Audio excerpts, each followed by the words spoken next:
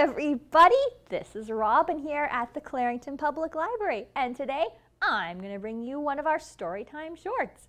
We're going to read one book and then sing one song together.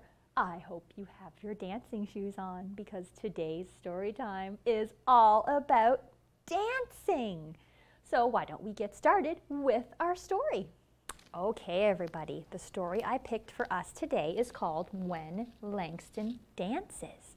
So it was written by Kaya Langley and illustrated by Keith Mallett, and we're going to read it today with permission from Simon & Schuster Books for Young Readers. So let's get started.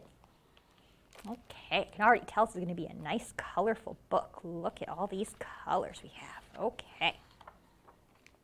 Langston liked basketball, but he adored ballet. He fell in love the first time his mother took him to see the Alvin Ailey Dance Company.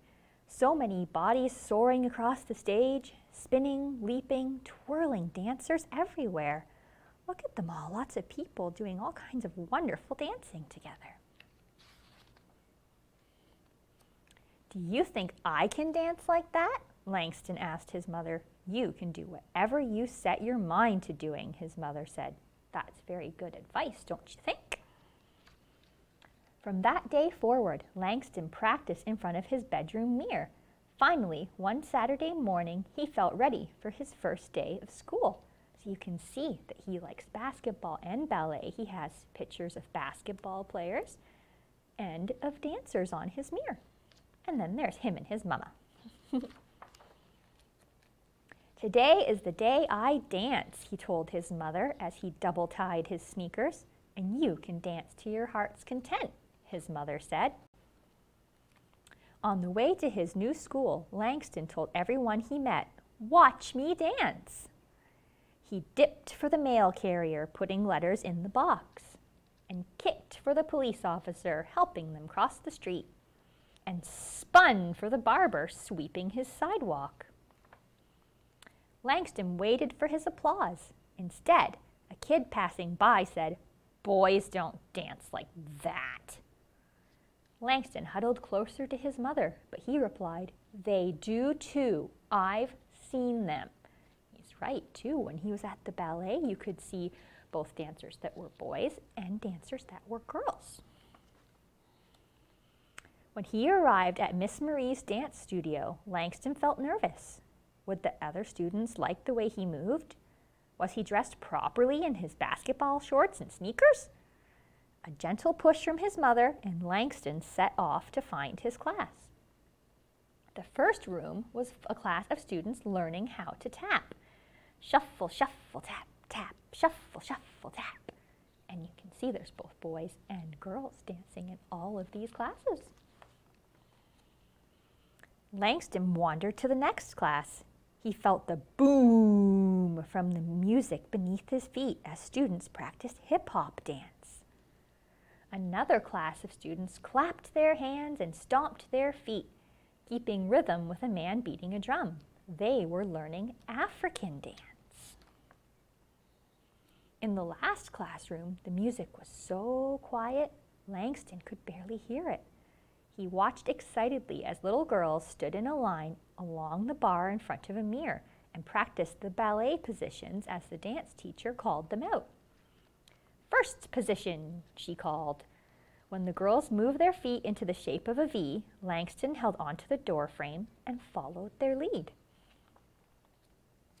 "Second position," the teacher announced next. When the class slid one foot away, so did Langston. Finally, Langston kicked off his sneakers and darted into the class to take his place at the bar. He closed his eyes and remembered the Alvin Ailey dancers. The teacher clapped her hands to bring the class to attention. Langston opened his eyes and realized he stood alone in front of the mirror. "Welcome to ballet. I am Miss Marie," said the teacher. "I've been expecting you, Langston." Langston took a bow. "In this class, we wear shoes."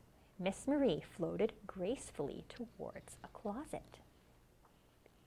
She rummaged through a box and mumbled, "No, no, no." before exclaiming, "Yes." She handed Langston a pair of black ballet slippers. They were different from the other students' slippers, but he tried them on with delight. They fit him perfectly. So you have to wear special shoes, just like these ones here, to do ballet, just like sometimes you have to wear special shoes for different sports, like when you wear cleats to play soccer. Overjoyed, Langston took off, running and leaping across the room. He spun and jumped, dipped and kicked. The girls gasped in wonder. Miss Marie nodded her approval. Then she clapped her hands again. This is serious business. You must work very hard to be a ballet dancer. You'll have to earn those shoes, you know. I will, Langston said, standing taller than before. The class lined up along the mirror, and Langston took his place. He promised to work hard in every class, and Langston danced and danced and danced. The end. Well, everyone, wasn't Langston a wonderful dancer? I bet if we all practiced too, we could be just as good at dancing as he is. So why don't we start practicing with a dance I'm pretty sure we all know? We're gonna do the hokey pokey. Are you ready to dance with me? Okay. You put your right hand in, you put your right hand out, you put your right hand in and you shake it all about. You do the hokey pokey and you turn yourself around. That's what it's all about. Next hand. You put your left hand in, you put your left hand out. You put your left hand in and you shake it all about. You do the hokey pokey and you turn yourself around.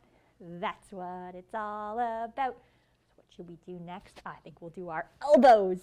You put your elbows in, you put your elbows out. You put your elbows in and you shake them all about. You do the hokey pokey and you turn yourself around. That's what it's all about. Now we're going to do our whole self. Are you ready? You put your whole self in, you put your whole self out. You put your whole self in and you shake it all about. You do the hokey pokey and you turn yourself around. That's what it's all about. Whew, that was fun, everybody, wasn't it? Thank you so much for joining in with all my dancing today.